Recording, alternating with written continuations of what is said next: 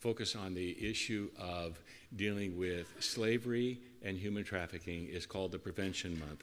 And we praise God for what the many things that Sandy has been able to influence others to be very impactful in dealing with this. So God bless you as we receive the word from Sandy.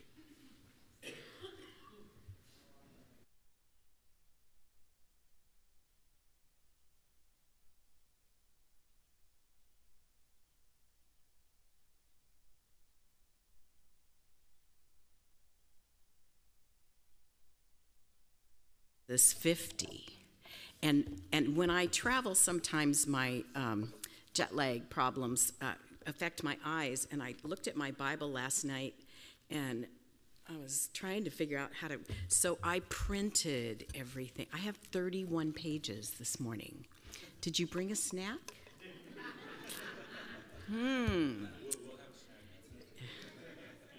So there's a picture that I posted on Facebook, and Tom grabbed it there. I'm standing in Hagia Sophia.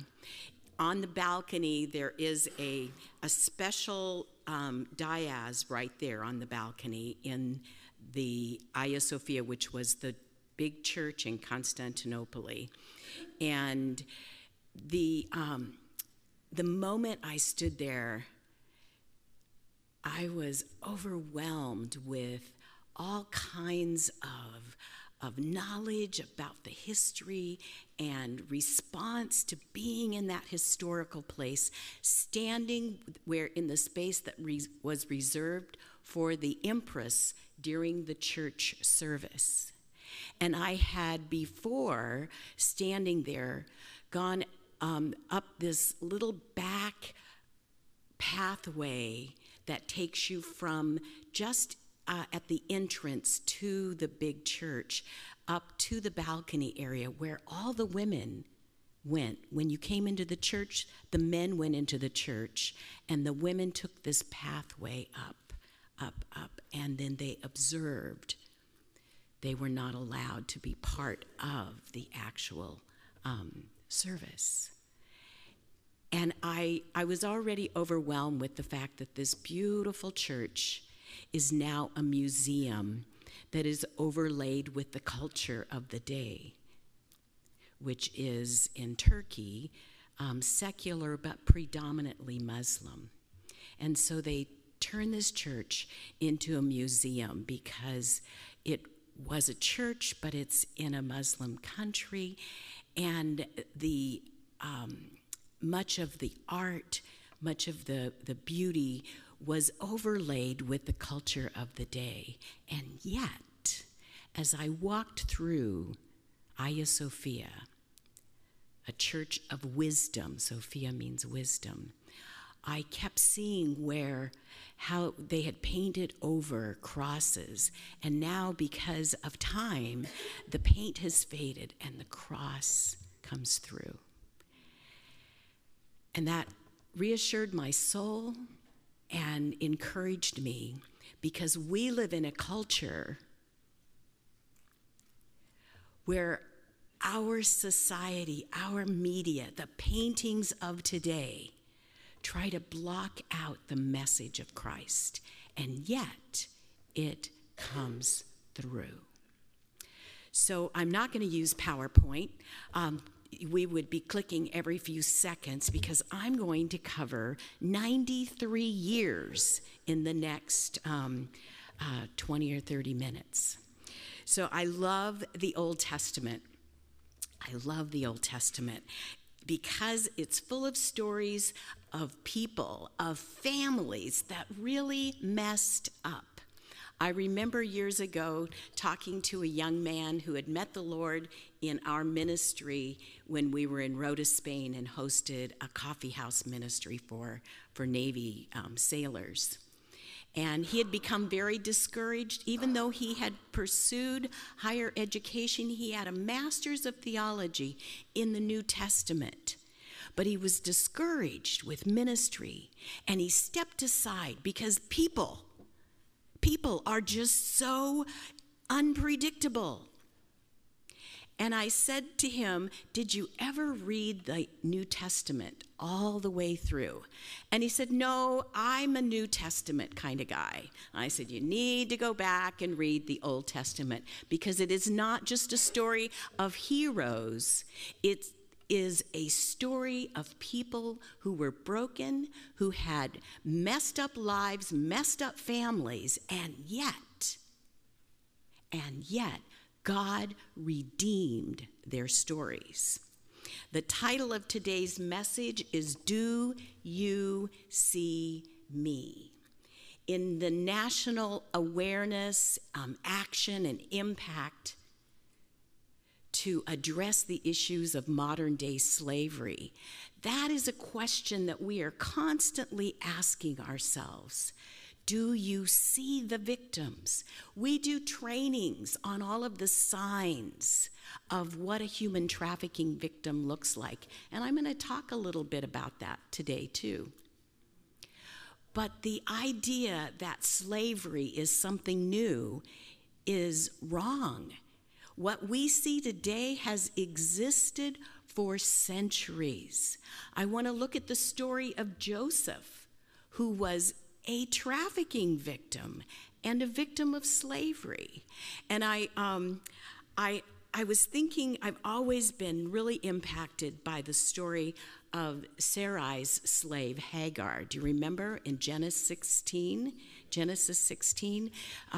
when God's promise didn't show up, Sarah got very creative and decided to give her slave to Abraham so she could have a child. And then when that happened, Sarah wasn't very happy. She was jealous of her slave, and the slave ran away because of the mistreatment. And now Hagar is at a spring, and the angel of the Lord shows up. God shows up. God sees her. God sees a slave. And this is what it says that he said. Hagar, slave of Sarai, where have you come from and where are you going? Turn to the person next to you and say, where have you come from and where are you going? You see, we pass by a lot of people. We go through car washes, restaurants, hotels, and we see people. But when God sees you, he wants to know where you've been and where you're going. He wants you to understand where you come from and where you're going. And so I'm going to tell you my growing up story, where I come from. And a little bit, you've already seen where I'm going. I've been going for a long time. So I grew up, started out in church.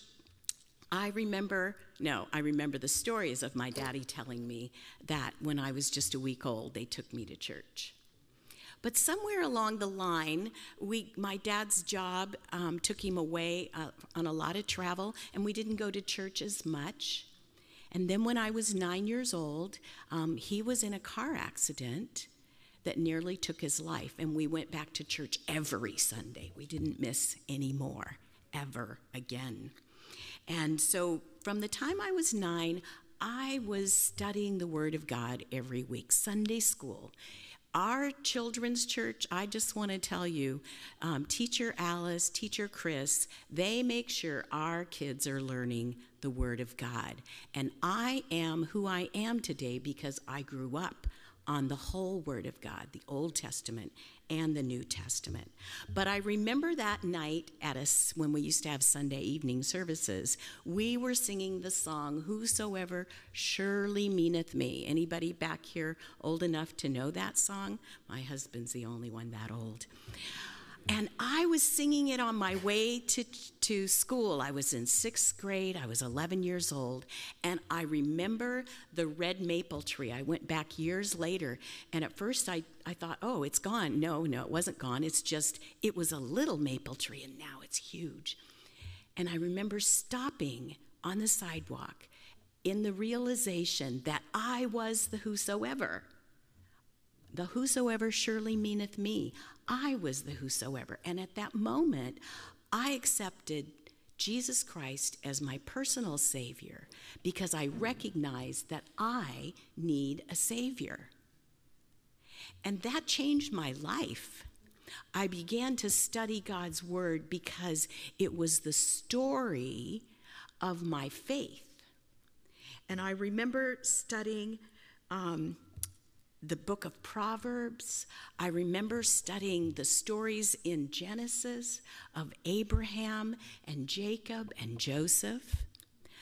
And I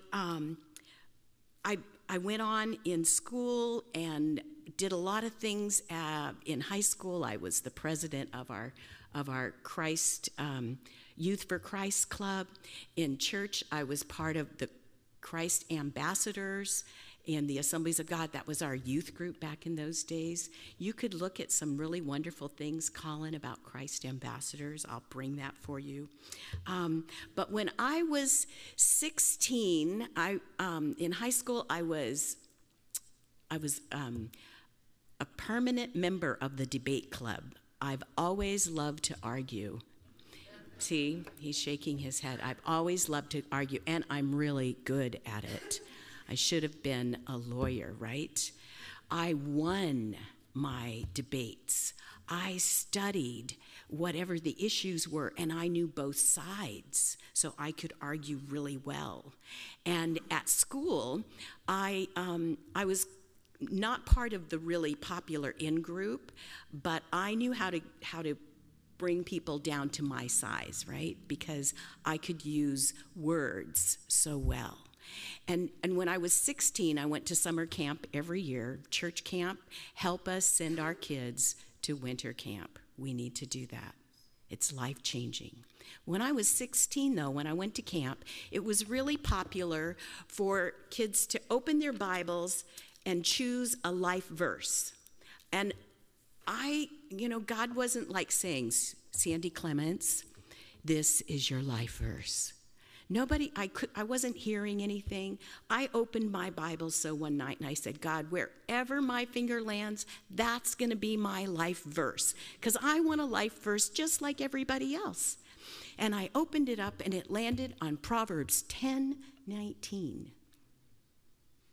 Everybody knows that. You learned that in Sunday school, right? It says, when words are many, sin is not absent. God just said, Sandy, shut up. Don't talk so much. And I still remember my English teacher because I was one of his budding writers, and I wrote a lot of satirical essays.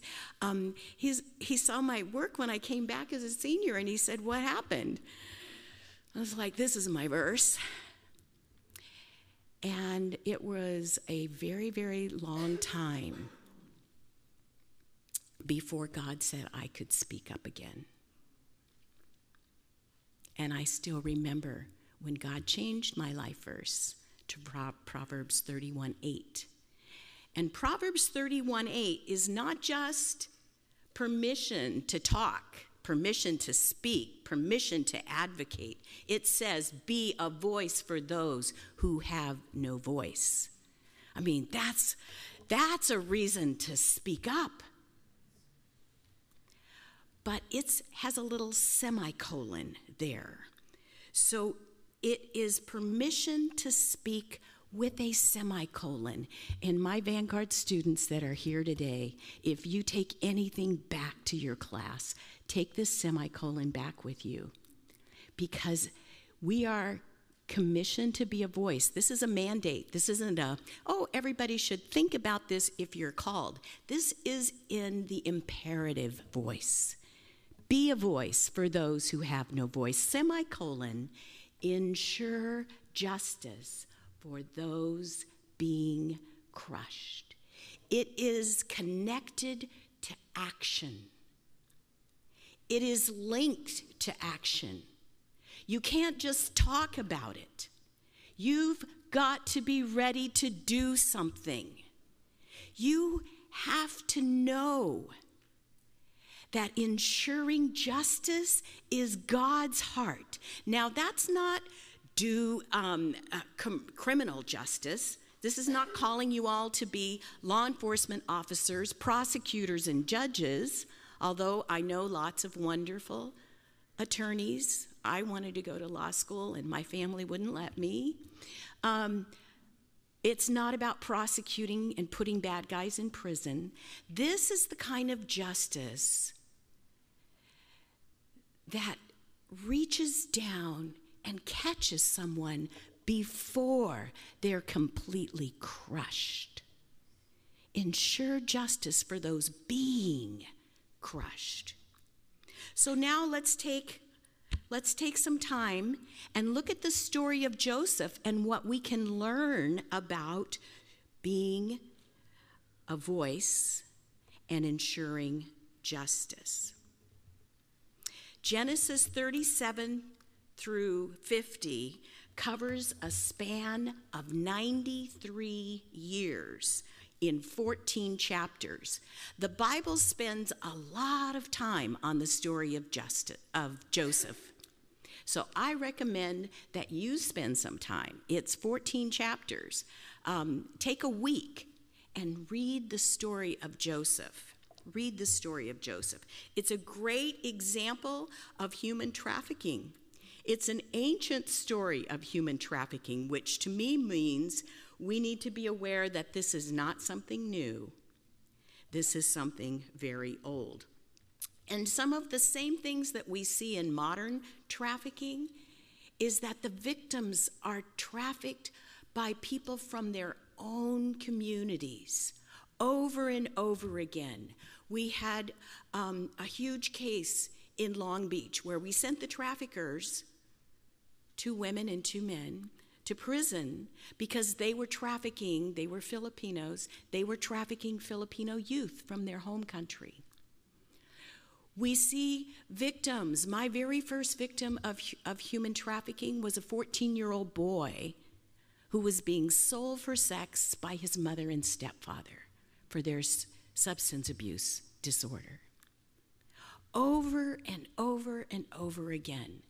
So when we see victims from Korea, from China, from Mexico, from Romania, the traffickers are from those same communities. So we can learn something here. Joseph was not trafficked by people who came in and kidnapped him. He was trafficked by his own family. His brothers sold him for 20 shekels of silver. And once he was taken by the caravan into Egypt, he was sold to Potiphar, who was the captain of the Pharaoh's guard. And that 20 shekels was about $143 in today's economy. Not even a lot of money. I know it's a lot of money if you have an electricity bill or a heating bill right now that you're looking at. But on the bigger scheme, it wasn't $1,000. It was $143. So when we talk about human trafficking now, we talk about an action, a means, and a purpose model. We look at how a person became a victim so that we can prosecute that case. We look at how that victim is rescued, and we try to figure out how to help them become reintegrated back into society. And that's where we need to take a little bit of inspiration and wisdom from the scriptures. Because when the angel of the Lord saw Hagar, he didn't swoop in right away and say, "Oh, I'm going to rescue you. Here's everything you need. We're going to take you to Target and get you all new clothes." He said, "Where have you been and where are you going?" So I've been working with human trafficking victims for a very long time now. And I always learn something when I ask where they came from. Where have you been? I find